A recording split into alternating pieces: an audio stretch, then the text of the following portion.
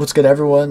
This is a very impromptu video, but we have some huge breaking news, so I'm gonna get straight into it. JoJoLands has a date of confirmation. This is huge. Like, this is really huge, because I was personally expecting JoJoLands, which is still the tentative title for Part 9, to be releasing around the spring. But actually, it seems to be releasing February 17th, which has me absolutely through the moon, because I am super excited to do some Part 9 stuff for the channel. I want to do a whole read through of the part so we could build a whole huge community around it, and I'm just stoked.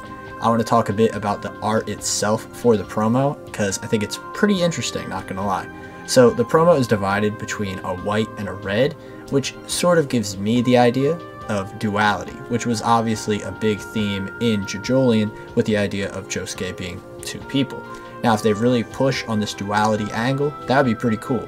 Lots of people are theorizing that the protagonists of the part are going to be twins based off of Giorno and Jolene, but of this alternate universe, which would be pretty cool in my opinion. I personally believe it's going to be a Shizuka Joestar type of scenario, since we know the descendant will be from the Joseph that we met at the end of JoJolion. So there's a lot here that I'm just super excited about. But mostly I just wanted to make a super quick video because literally JoJoLands is almost here, guys. It's only 2 months away, almost to the date. It's currently December 14th when I'm recording, which is literally seconds after finding out about the news. But yeah, I would love to know what you guys are expecting for JoJoLands. I am literally over the moon with excitement, and personally, like I said, I'm backing on the Shizuka thing because that'd be pretty awesome. And we get another cool female Joestar, especially after Stone Ocean getting an anime. That'd be pretty cool, because a lot of people have finally realized Jolene is literally the best. Not my personal favorite, but she's awesome. There are also a lot of people who think the idea of Josuke and Yasuo are still integral to the story, which would be amazing in my opinion as well. I think Josuke could have a lot more interesting character development, especially now that he is sort of more affirmative in who he is. Yasuo coming back would be the greatest thing ever. I love Yasuo. She's absolutely amazing. And if Josuke comes back, we could get more insight onto what the Higashikata family is up to, maybe even what Jobin's up to, maybe even what everyone else is up to. I'm saying what Jobin's up to because I'm coping still. I'm really coping. But anyway, just some little minor expectations for the part. I think this could be like a Stardust Crusaders-esque thing, and if Josuke and Yasuo are in it, and there is some sort of twin angle or the angle with Shizuka, it could be really cool. So we get a whole big squad, you know, and we have it more concretely in a group rather than JoJolion, which was in a group for a bit. You know, we had Mamazuku, Josuke, and Yasuo for some parts of it, but it didn't really feel like as much of a group narrative as basically every other JoJo part. So I'm excited to see what happens here. Absolutely, for sure. There's still the idea that they're heading to New Guinea, which is where the Rokakaka is from, if this is continuing with the JoJolion plotline, which would be pretty cool in my opinion, don't get me wrong. And I don't really know where exactly it would tie in though. Would it lead the rock humans to be a further antagonist to the story? I don't know. That could be pretty cool. I still feel like there's a lot that is very unexplored with them, similar to how the Pillar Men were treated in Part 2 and then not really emphasized as much. And with Joseph being seen at the end of Part 8, it could be a really strong Pillar Man connection, since, you know, the rock humans and the Pillar Men are both men in rocks, essentially. So with that, I think there could be some really cool connections to Battle Tendency, which is one of my favorite parts. So my expectations for that are really high as well. Now, it is really possible that this could be the last piece of manga that Araki ever puts out, and the possible end of JoJo's Bizarre Adventure, because he's almost 70 years old. Like, this dude has been a monster, making consistently great stories ever since his 20s, over and over again. You could just see some of them right up there.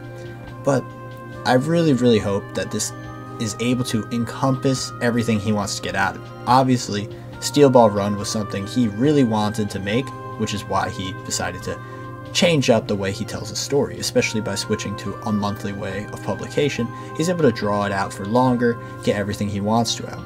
And I know a lot of people personally who are kind of conflicted with JoJolion, but a lot of people do really enjoy the part. And with part 9 possibly being the last one of JoJo's Bizarre Adventure, being the third end of a trilogy, the first part being the Stone Mask trilogy, the second part being the Stand Arrow trilogy, and this being the, I guess, alternate universe trilogy. We don't really have a through line yet except Spin, but if this is truly the end of, I guess, the Spin trilogy, I cannot wait to see what happens. If we get any more ties to part 7 and part 8, I'll be absolutely ecstatic, making everything feel like a real fluid journey, sort of like what part 6 did, especially from parts 1 to 6, making it all feel like a long, epic journey we've all been a part of. And seeing that this new trilogy has basically been almost 20 years at this point, maybe it'll be 25 by the end of JoJo Lands, it'll be crazy to see. So personally, I'm insanely excited to see where this part can go, not only for the actual story and characters we're going to meet, but to see how Araki might finish it all off with a bang. And hopefully not like a bang, like everything goes crazy, which would be cool for a final fight, but you get what I mean. A sort of grand finale for the series, if this is actually the last part of JoJo. Something I personally think would be really cool is if Araki was able to reference his previous works. Like many JoJo historians might know, people who do the deep dives into the fandom, or maybe you've played All-Star Battle and you've seen characters like Bao or Gorgeous Irene you might know.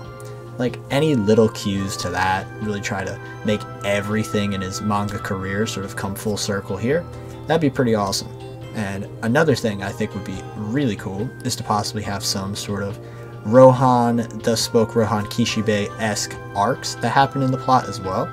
I know that the Rohan stuff is usually a bit either really heady or really intense with no story structure since they're all one-shots, but I personally think having some more stuff like that, especially the horror-esque ones for JoJo Lands, would be pretty cool.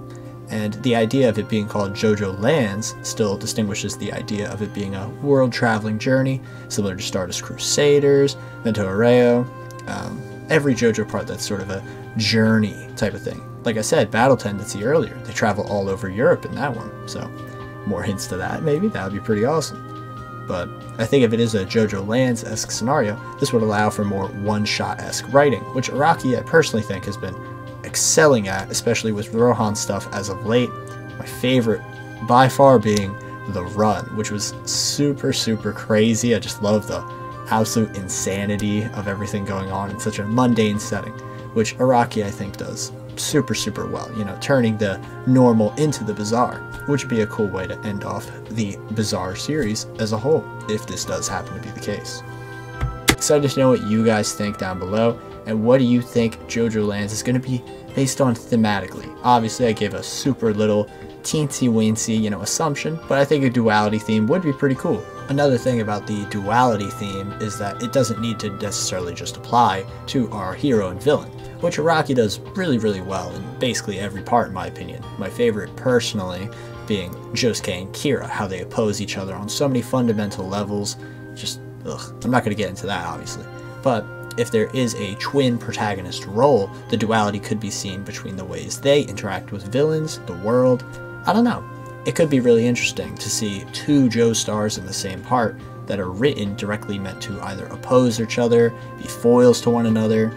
I don't know. There's a lot of directions I think he could take this, and I could understand why this theory is seen as a really cool one. And with Josuke being, you know, two people in one, being a Joestar with two people in one, and then having two Joestars, that could be really interesting in my opinion, and I'm excited to see if this theory turns out to be true. With that, hopefully you all enjoyed, and let's get hype. Literally 2 months away. Can't even believe it.